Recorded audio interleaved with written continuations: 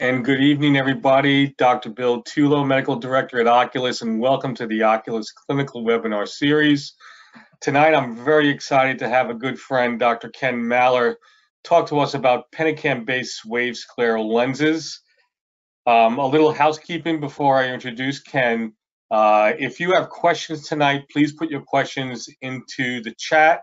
We'll do our best to get to them at the end of the presentation. And again, thank you very much for joining us tonight. Dr. Ken Maller has earned his doctorate from the Illinois College of Optometry and currently is in solo practice in Fort Lauderdale, Florida. His practice is devoted to orthokeratology, myopia management, as well as providing visual rehabilitation for irregular corneas. He's one of the foremost wave contact lens designers in the world and has authored the first wave contact lens designer certification program. Dr. Maller lectures extensively on custom contact lens design as well as providing clinical consultation services. Dr. Maller was also one of the first doctors to start using the Pentacam CSP or Corneal Scleral Profile software, including when it was first in beta over 5 years ago. He's a fellow of the American Academy of Optometry and a diplomate in the Cornea Contact Lens and Refractive Technology section of the American Academy of Optometry, a fellow in the International Academy of Orthokeratology, a diplomate in the American Board of Optometry, and a fellow of the Scleral Lens Society. With no further ado, Dr. Ken Maller, take it away. Thanks a lot, Bill, and welcome to all of you that have come out to attend tonight. Welcome you and thank you for checking into the webinar tonight for Pentacam-based wave scleral lenses. Hopefully, I'll be able to give you a little bit more insight to some of the abilities that the Pentacam can do and aiding you to get to a much better result quicker, more efficiently, and of course using the Wave software integrated with the Pentacam to really create some wonderful magic in terms of lenses. So let's go ahead and get started. If it wants to start, there we go. All right, just a little housekeeping. I do consult both for Oculus and Wave. I am a solo private practitioner. My practice is a contact lens only practice in Fort Lauderdale, as Bill had said, and it's really centered around irregular corneas, and any normal corneas are pretty much in orthokeratology. I do or have done the clinical support for Wave, but I also do private instruction for Wave users now, and that's through my private consultation services that are available through my website. I do webinars and lectures for Wave users. The private consultation services offer remote fitting through case-by-case help or even one-on-one training through phone and in person to get some Wave doctors up to speed and getting their patients successful. I do beta testing for both the Wave software as well as the CSP software, and also am given some input on the AXL Wave Pentacam unit. I did author the first Wave Designers Program for certification, and I'm currently guiding the Wave training program. Also, I'm involved in a project now, it's very exciting, about artificial intelligence trying to assist in getting scleral lenses designed even more efficiently than we can do utilizing the power of both the Pentacam and the Wave software. All right, so let's get to what we're going to be talking about today. For those of you who don't know what a Pentacam is, I just want to go through the basics here. It is a rotating shine-through camera system. It does provide us corneal topography and tomography. It gives us imaging of the entire anterior segment, and it is possible also to get some axial measurement lengths as well as total eye wavefront aberrometry done on the eyes. There are 4 platforms for the Pentacam: the basic AXL, HR, and AXL Wave. They each have varying abilities, and you certainly can contact Oculus to find out the differences between the individual units. I will be talking primarily tonight about that last one, the AXL Wave, because that's the one that I'm using in my office. Okay, so Wave, what is Wave software all about? Well, Wave is basically a CAD/CAM program that's computer-aided design and computer-aided manufacturing, allowing a lens designer, which is you, almost total control over every aspect that would be in producing a rigid lens.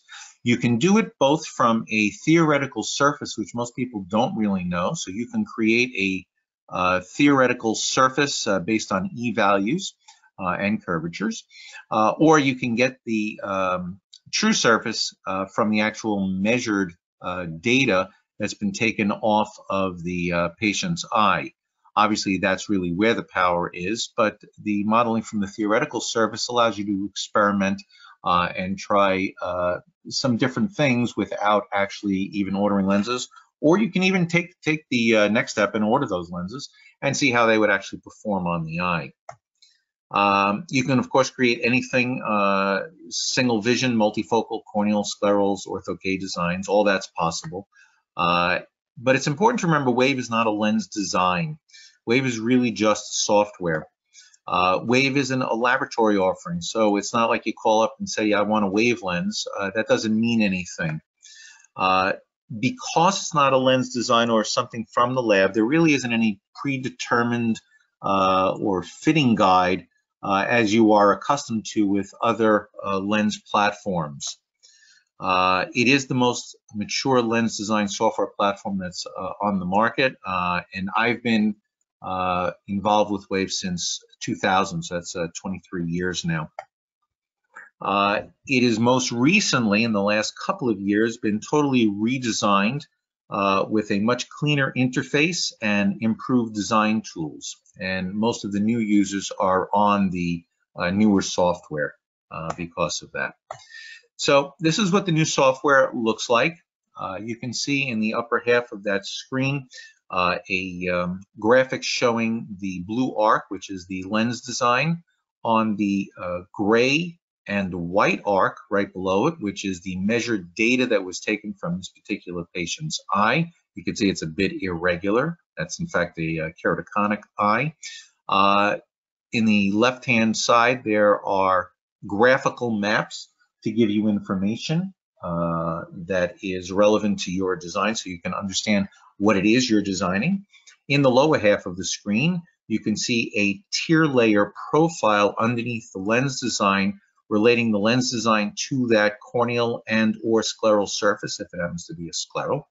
And then there's some additional information both on the left and right hand sides of the screen describing some of the parameters that would be a sort of a quick snapshot of what type of lens you're designing.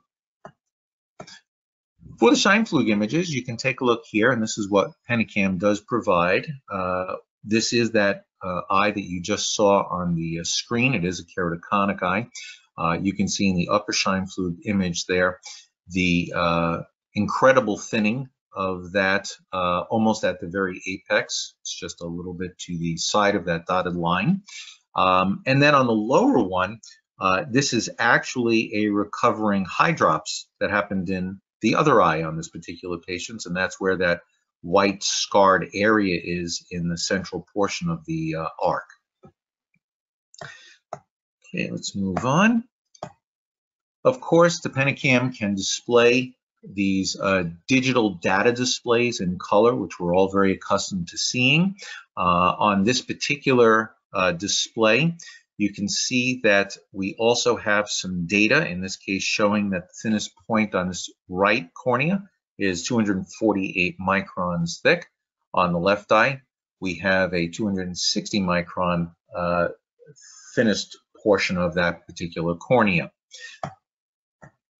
We also have the Bell & Ambrosio enhanced ectasia display, or the bad display as we refer to it as. I'm not going to go through the specifics of what those pictures are on the left, but suffice it to say, those pictures are a way to enhance anything that seems to be out of the ordinary and makes it stand out much more obvious. So it's a very, very easy, quick glance. Is this a keratoconic cornea, or is there something unusual going on with this cornea? In the upper right, or the center right, there's some digital data. Those are the actual numeric values, and of course things that are in red are abnormal. And then of course down at the bottom there are two graphs there, the corneal thickness spatial profiling, which has the three gray arcs going from center to edge, which are showing the middle gray line as the average with two standard deviations, one above and one below. And you can see the red line above that, which is this particular patient, showing that his cornea is considerably thinner than would be considered normal.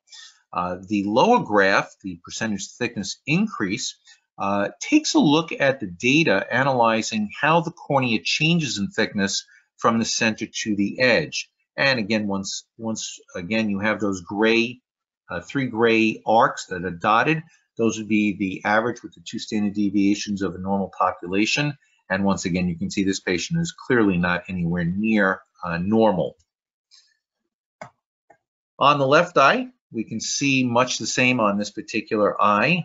It's very irregular, both on the colorful displays on the left, as well as the graphs that were in the lower right-hand portion of this display. All right, so one of the other displays that I find incredibly helpful is the Bell and ABCD progression display. And the reason this is so helpful is that Pentacam does really all of the work for you by pulling out the examinations that have been done over time, and essentially will display them next to each other so that you can see what things have progressed from the last time you saw the patient, or even further back than the last time. And there are four parameters to that, the ABCD. The A refers to the anterior radius of curvature. And what it does is it takes a look at the 3 millimeter curve, or I'm sorry, zone that's around the thinnest portion of the cornea, since that's the place where the most deviation seems to be happening. The B is the posterior radius of curvature, again looking at that same location, the average curvature in that 3 millimeter zone centered on that thinnest portion of the cornea. The C is pachymetry values, and it does take a look at the thinnest pachymetry of the cornea in microns. And again, you don't have to go searching for it. Pentacam finds that on its own, displays it off immediately. Now the D value has to do with the best corrected distance visual acuity, and that's not being measured by the Pentacam, but you would go ahead and enter that manually. Once it's entered manually, it would be stored with that particular exam, so you can see how that is changing over time as well. This is what the progression display looks like, and there's a lot of information on this, so I just want to give you a quick breakdown on this so you can see what's really going on here. First, I have both the right and the left eye displayed, with the right historical data on the left side of the screen and the left historical data on the right side of the screen. All those colorful horizontal bars represent different examination dates that were done. I did not go back and assign any of these. All I did was ask Pentacam to bring up this screen. It went through the database of collected data from this particular patient and display these automatically. You can remove any of those if you don't really need to see them, but I just put them all here so that you can see exactly how, without any input from you, this can be generated. You can see that the exam on 11/21/18, which is in sort of that golden color bar, is the one that starts at the top. And the very last one was on June 7th of 2023, and that's that pink one that's in the bottom of the grouping.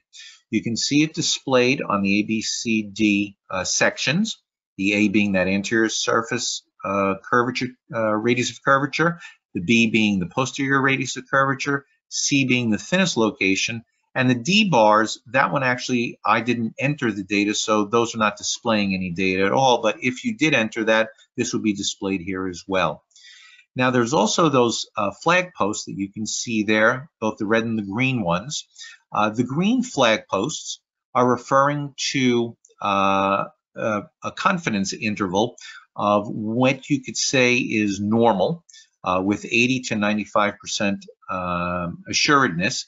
That's between those two flags. And then the red flags are taking a look at an 80% and 95% assuredness of you have keratoconus here. And of course, there's going to be just a little bit of overlap in the higher end of the normal and the lower end of the keratoconic cornea.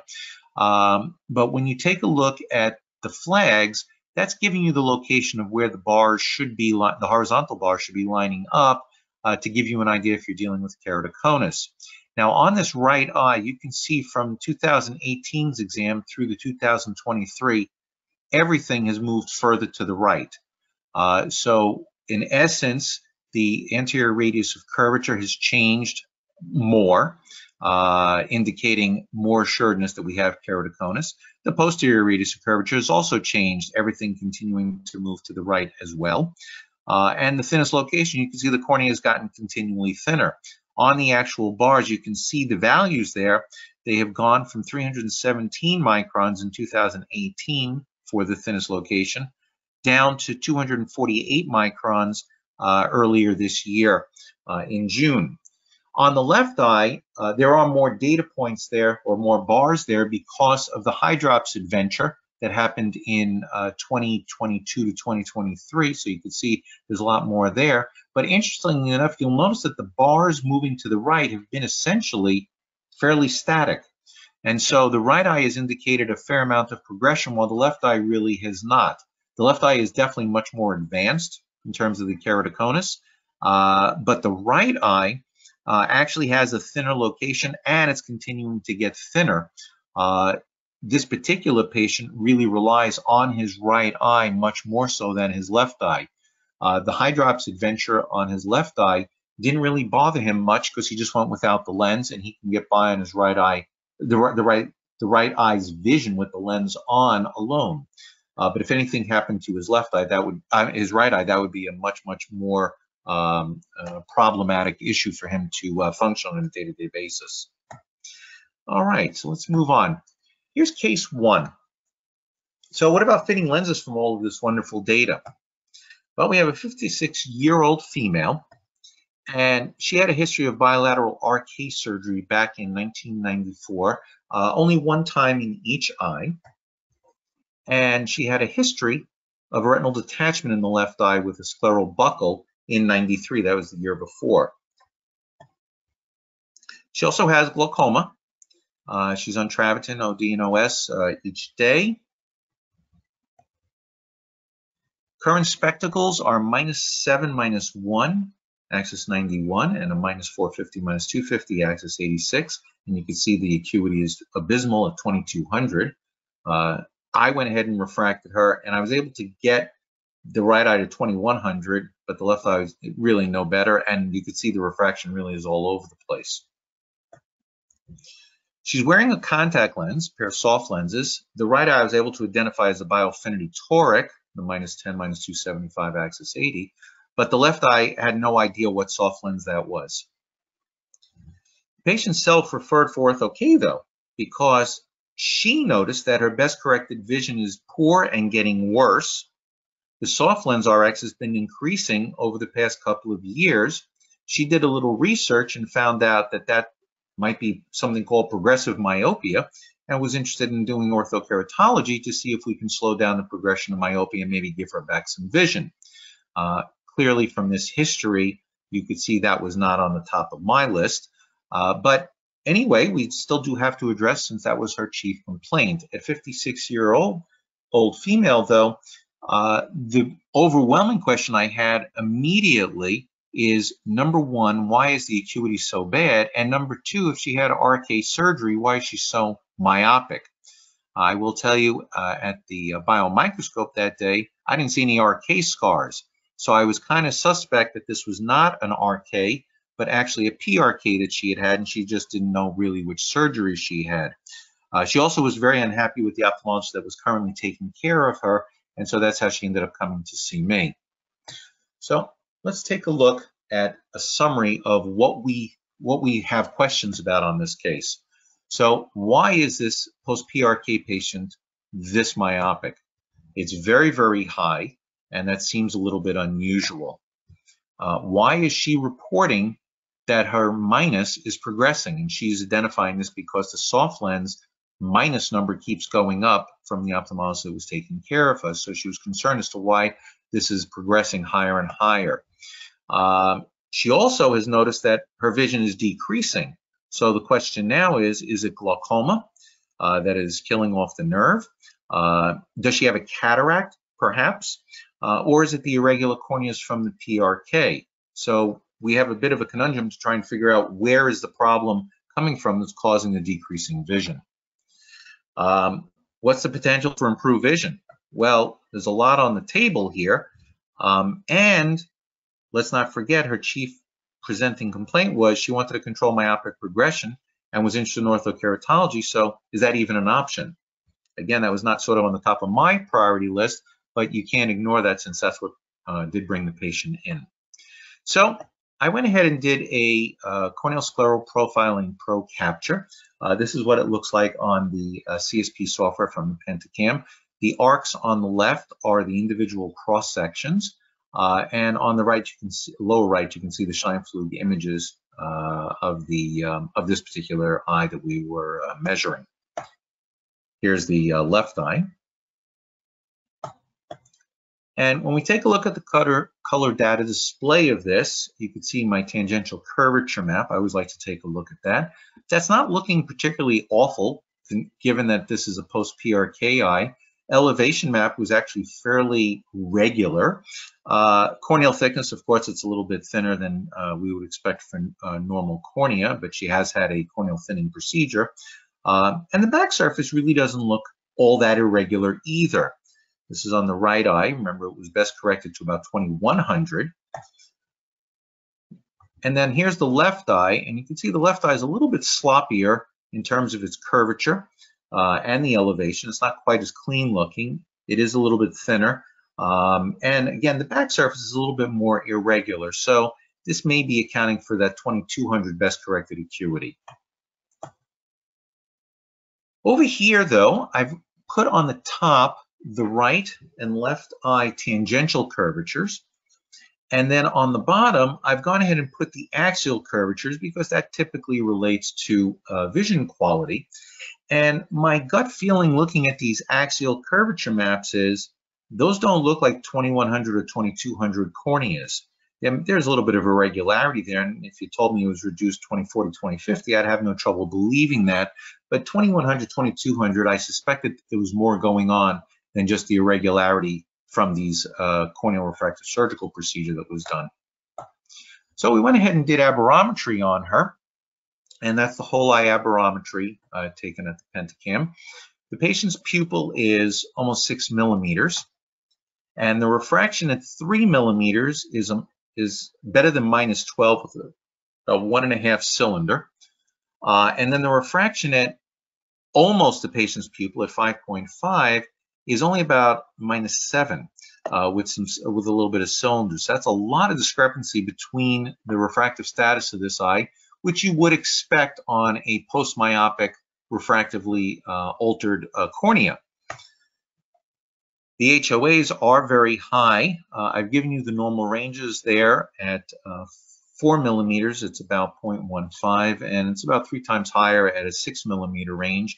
You can see at the 5.5 that this was measured at, she's at almost 2 microns of HOAs. So she's really got an enormous amount of higher order aberrations. And looking at that bar graph on the top there, you can see that it's most likely a spherical aberration.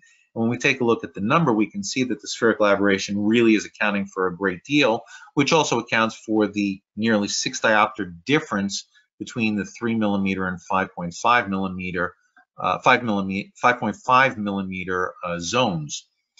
You can see again 1.6 is way above where we would consider normal ranges. She does have a little bit of coma as well, and again that's a very high number compared to the normal ranges. So that's the right eye. On the left eye, we have here a pupil that was measured on the patient at 5.68. And the refraction at 3 is about 8.5 with 3.5 diopters as a cylinder. And at 5.5, we're at about -6 with about 3 diopters as a cylinder. So not nearly as much myopia on the left eye, as well as not as much change in myopia across the dimension of this cornea. So we would expect the HOAs to be a little lower, and they are. You can see this went from 1.9 on the right eye down to 1.2, which is still very abnormal. And the spherical aberration is considerably lower as well. We're down under 1. Again, this is still a high number, but it's much closer to a normal range. Coma here is, again, fairly high, and so she does have some irregularity here, but we also have a question mark now, given that I was able to correct the right eye a little better than 2200 down to 2100, yet the left eye seems to have a little bit more normalcy to the cornea than the right eye is. So let's take a look at the retroillumination that's provided through the Pentacam exam as well. So on this right eye, you can see the retroillumination there on the right. And if you're not accustomed to seeing these images, basically the brighter this image, the more normal the lens is functioning. And so you can see this lens here has a couple of those little black spots and some darker areas there. And so that's not really a pristine lens. And so we probably have some role of a cataract interfering with this particular patient's vision on the right eye. And then when we take a look at the left eye, you can see it's even a little bit worse. So the cataract here seems to be a little bit worse on the left eye than the right eye, which does go along with the fact that she was best corrected to 2200 on the left eye, but I was able to do a little bit better on the right eye. Again, arguing for the fact that the corneal irregularities are probably not the main player here. These lenticular changes are probably playing a little bit more of a role in diminishing the quality of the vision. Axial length measurements were done here as well, and you can see on the right eye she's got an enormous eye at 27.5 millimeters long, and the left eye also 27, almost 28 millimeters long. If you'll remember, the left eye is the one that had the retinal detachment, so it would go along with the fact that it is the longer eye. That certainly doesn't mean the right eye is out of the woods in terms of risk, but clearly she has some very, very long eyes here. So to summarize, what we found out here is the refraction and the aberrometry confirm that she really has myopia. The high myopia is confirmed, and perhaps maybe because of that large axial length measurement, maybe that's really where all that high myopia has come back into play for her. Progression of the minus, I don't know, is it due to the unstable PRK cornea or the cataract? Well, right now I'm leaning more toward the cataract based on the information that I was able to pick up through the Pentacam measurements. Decreased vision secondary to, well, we have an unstable PRK cornea. That's certainly a possibility. Again, I don't think that that's the main player. Glaucoma, certainly that is a possibility. Or the cataract. And again, the cataract seems to go along with the best corrected vision that I was able to get. So I'm voting for the cataract as being one of the main players here. So the potential for the improvement of her vision is really dependent on getting rid of the corneal irregularities. That's the enormous amount of spherical aberration on the right eye and a little less so on the left eye, and certainly a fair amount of coma on both eyes. Role of the cataracts, again, I think those are playing a significant role. Role of glaucomatous nerve damage. Didn't really do any glaucoma work up here because I typically do not do that. Anyone who has glaucoma in my chair is out of my chair and goes to someone who likes to deal with glaucoma.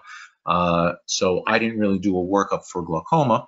And then, of course, we did have a history of a retinal detachment on the left eye. So it is possible that retinal damage is playing a role in keeping the vision from improving on that left eye.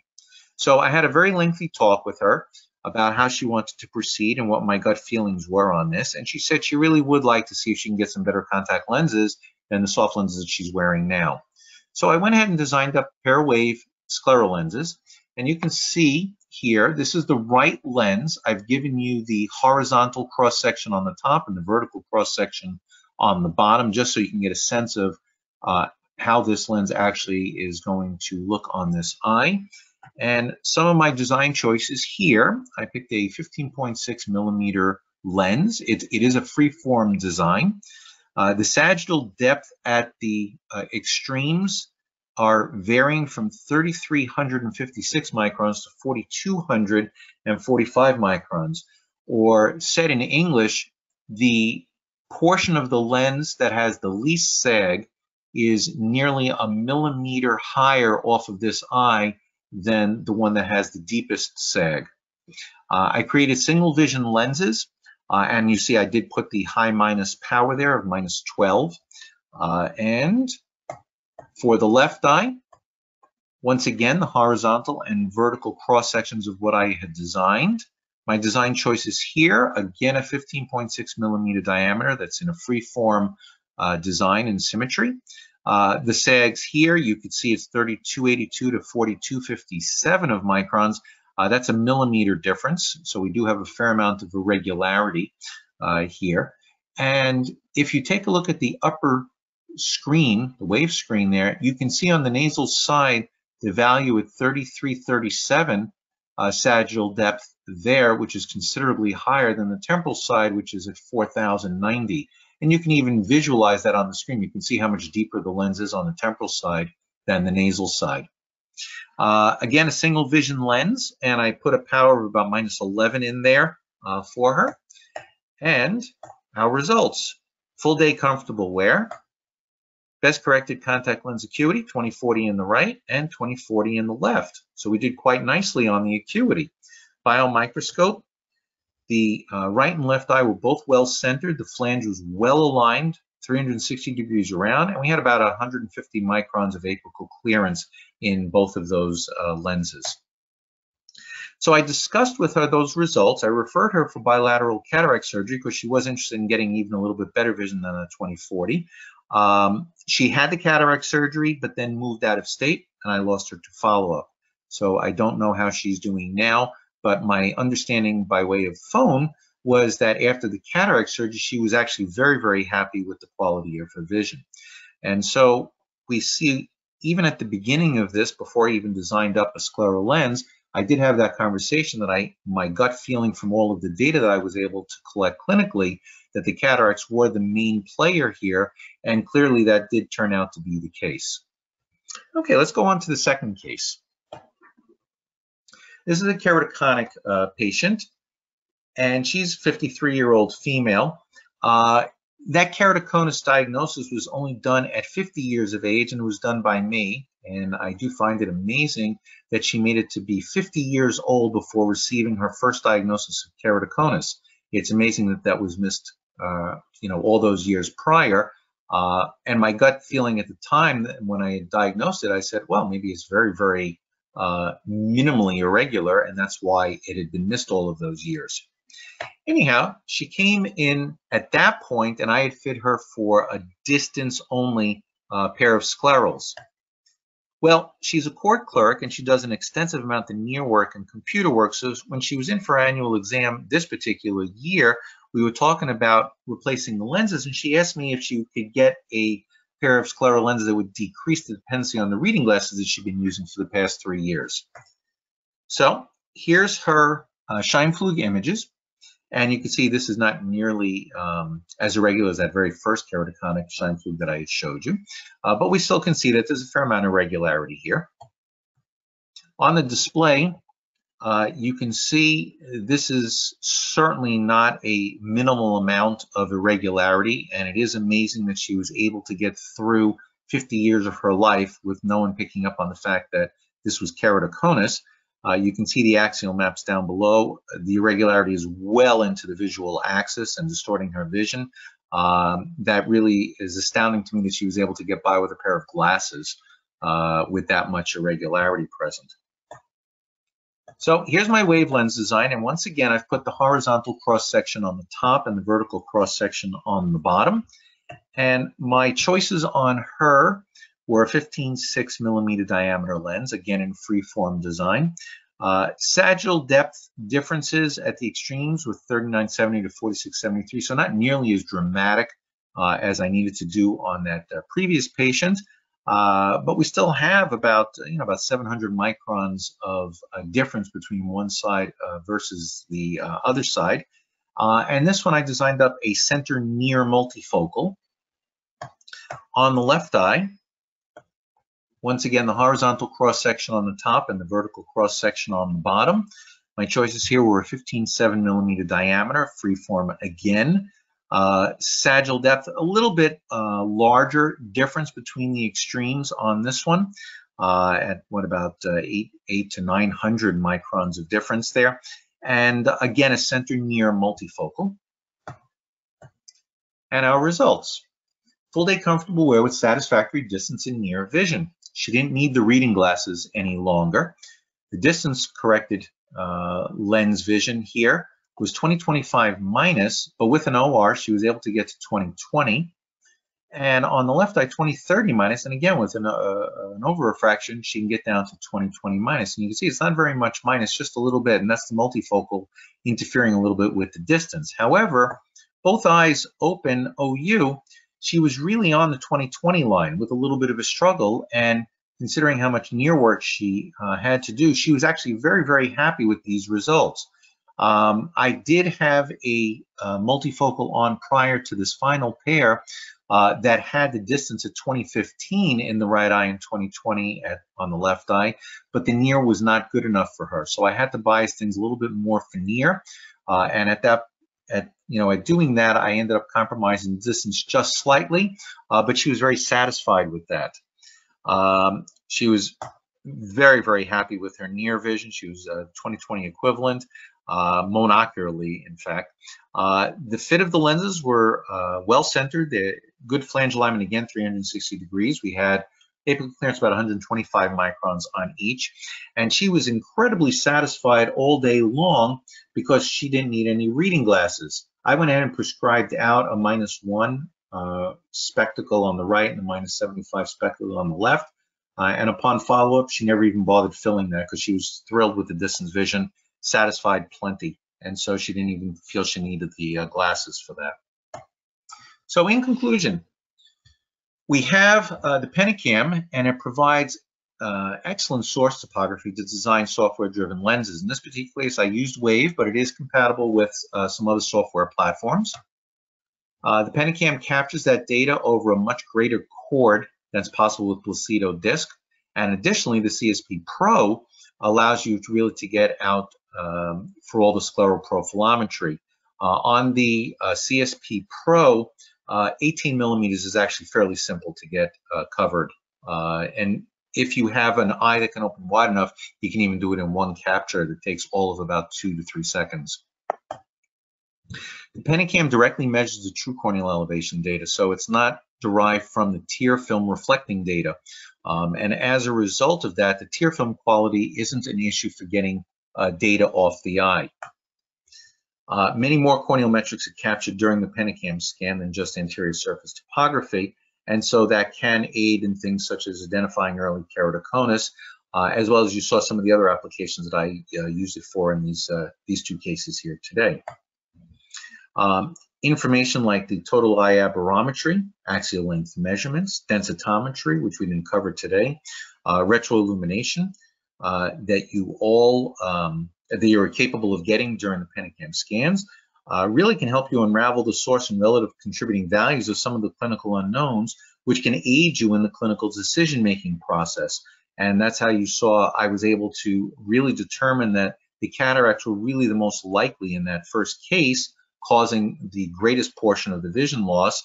But again, the lenses did do a fantastic job of cleaning up a lot of the irregularity that was contained within those HOAs. And then for Wave, Wave provides you a patient-unique reference surface, and then you can construct that directly from the captured data. Like I said, you can do it from a theoretical surface, but it certainly works much better and more efficiently if you can capture good data off the actual patient's eye.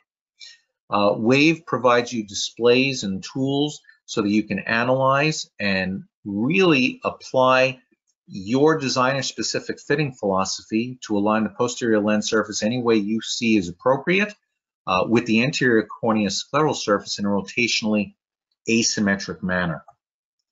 And then Wave takes care of the complex anterior surface optical calculations by creating something called a toric optics to compensate for what you just did to the back surface on the lens design you did so that it will fit the eye properly.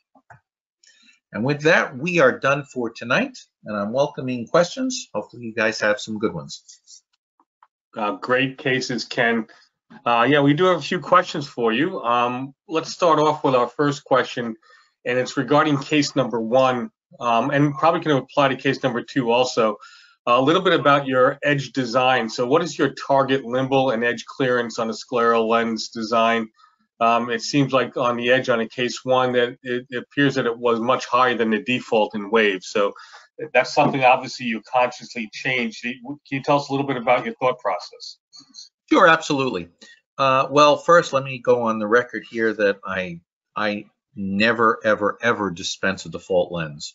So I believe in bringing my knowledge base to the table when I'm designing up a lens design, and I will typically bring the experience that I've accumulated over nearly a quarter of a century working with Wave and these asymmetric lenses, so that I can get a lens that's going to be as close to perfect as possible on the first shot out.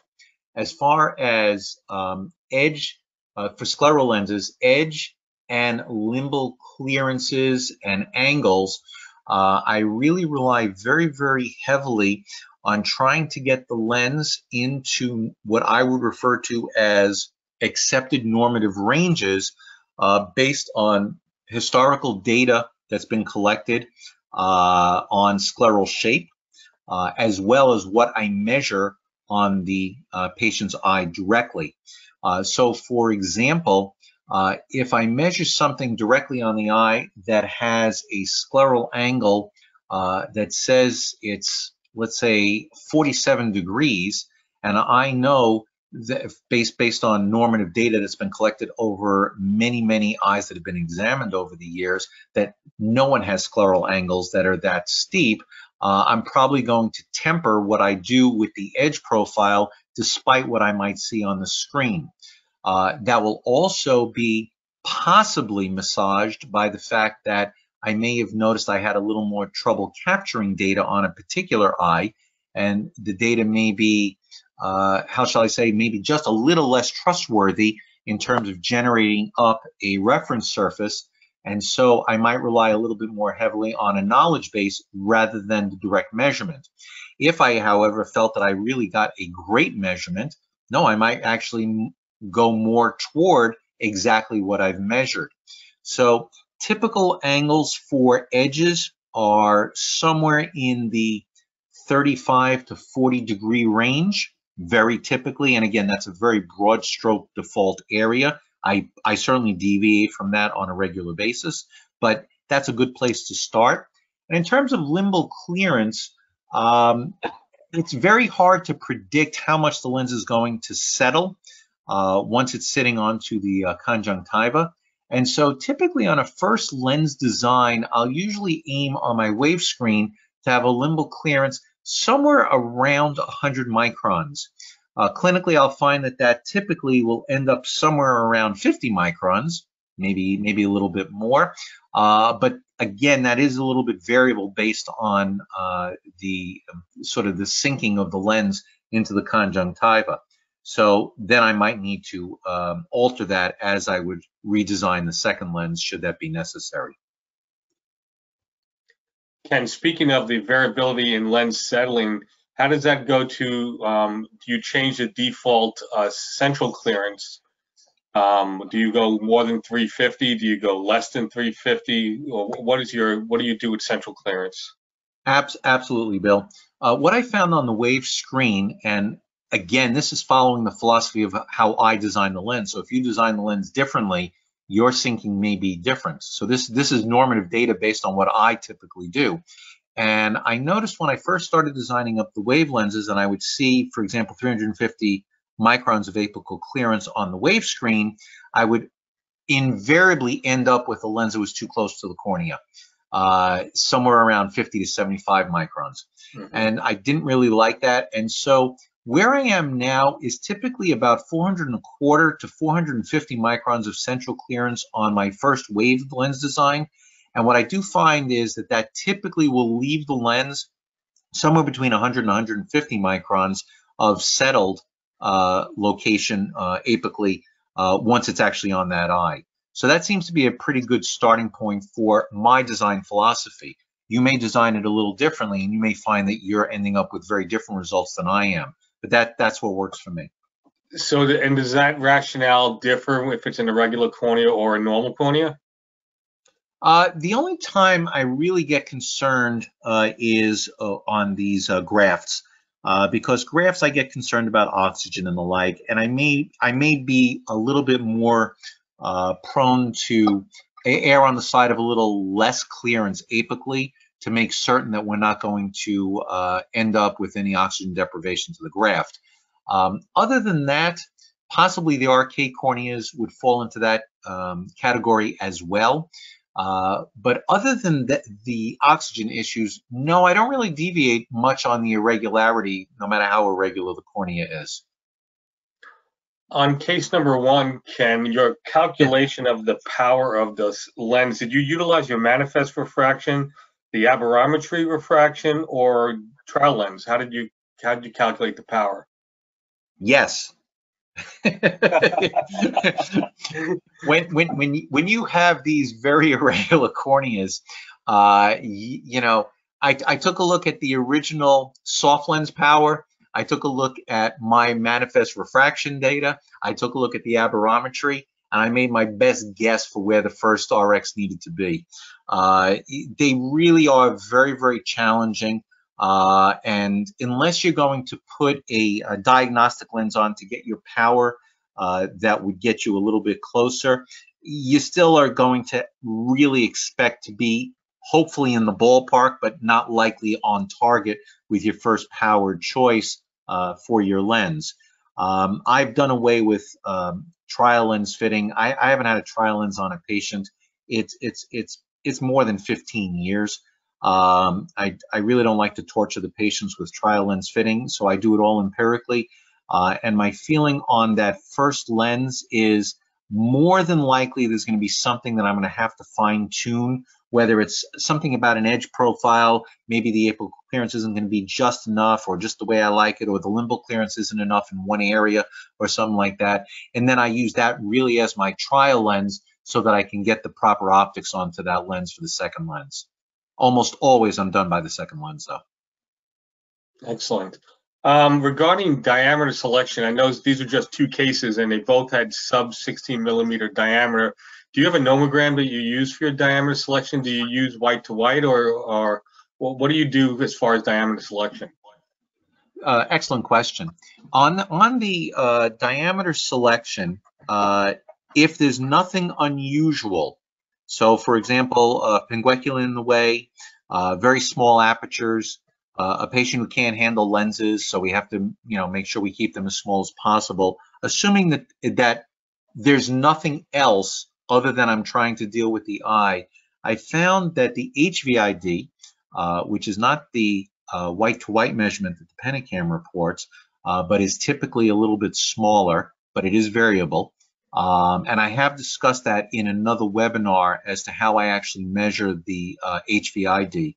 But typically I will use the HVID and add 4 to that for my first default lens. So in this case, I think we had a 15.6 millimeter lens. You can be assured I measured the HVID at 11.6, and that's where I got the 15.6 from. So that's a good starting point for me. Excellent, excellent. Does lid tightness play any factor as far as your Pentacam measurements? Are you concerned about lid tightness, or is it a non-factor for you? No, that lid tightness is really a non-factor. I don't really find that any issue. It doesn't interfere with capturing the data. It doesn't interfere with the data that you've actually captured, and it's probably not going to interfere very much with the lens itself. So the laxity of the lids or the tightness of the lids, I don't think really plays much in this particular sphere of treatment any particular role at all. I have one more question for you, and it's about case number 2. Yes. How did you go about deciding to not only do a near central design, and I think I know the answer to that, but how do you decide what diameter that the near center design was, and was it related to pupil size, mesopic, photopic, or anything? Can you tell us a little bit about your thought process on the near center design and how you designed the diameter of it? Sure, absolutely. That's an incredibly complex topic because there are a lot of variables that will play into role there. But on a scleral lens, given that the lens is not going to move much, you will really have a challenge getting near to work well in a centered distance type of design. And so as a default, almost immediately on any scleral design, I will choose a center near design, which is the exact opposite if I'm designing a corneal lens. Corneal lenses are centered distance until proven they will fail. And sometimes I will go through a couple of iterations before that's proved to me that it's going to fail. So on a scleral lens, because it doesn't move, getting the centered distance to work it near is very, very challenging. The center near works very, very well. But now it's a matter of you can't mess up the distance too much. And so you have to be cognizant of how large the pupil size is and how much of that sort of bundle of light you're stealing for the near function. Because the more you steal for the near function, the more they complain that the distance doesn't work, and they're thrilled about the near, but obviously it's about achieving a balance. What I found is on average pupil sizes, and again, what's average? Average. So somewhere around the, let's say somewhere around the 3-5 range or so in mesopic conditions. I found that I'll typically start on wave at a pupil size of about 2.5 for a center near design. Interestingly enough, although the pupil size is selected at 2.5, the near starts turning into distance in more of a fashion like a progressive lens works. It starts progressing toward the distance considerably sooner than 2.5. So it is quite a bit smaller than that that's devoted just to near. But the value on the wave screen is 2.5. And so that's a good place to start, and then tweaking up or down a little bit based on, for example, eye dominance. I will take that into account as well. On a multifocal, the dominant eye will typically have the smaller pupil size, whereas the non-dominant eye will have the slightly larger pupil size. So for example, and I didn't happen to notice on this particular the second case there, but let's say her dominant eye was her right eye. I might have chosen, for example, a 2.3 millimeter center near pupil on the right, whereas I chose a 2.5 center near pupil on the left, just to make certain we had enough for the distance on the right. So Ken, one of the things I've noticed is that you can't control centration of the scleral lenses easily. They often will decenter temporally, and oftentimes pupils are naturally decentered nasally. Do you often make changes to the location of the zone, or do you kind of leave that central?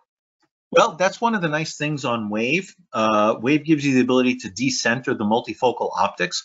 So if in fact you have a scleral that is decentering temporal and down, which is typically where they will decenter, you can go ahead and move the multifocal zone so that it's better centered onto the visual axis, so it doesn't disturb the distance nearly as much as you would expect. I honestly though work considerably harder to get the lens actually centered, so I don't have to decenter the optics, because that it just complicates things even further. But it is possible to do that, and I have done that on some cases that are stubborn, or on the other cases where the lens may actually be centered, but you have that large angle kappa, and the lens is right where it belongs, but the visual axis isn't. And so I'll move the visual axis of the multifocal, or I'm sorry, move the multifocal zone center more over where the visual axis is decentered due to the large angle kappa. Excellent, excellent answers. Very helpful. These things can get complicated, but great information tonight, great cases. I thank you so much for your presentation. I thank everyone for joining tonight. If anyone has additional questions, my email is, you can see Ken Malik can be reached through me. My email is btullo, T-U-L-L-O, at oculususa.com. And again, thank you so much for joining tonight, and have a great evening, everybody. Thanks, everyone. See you soon.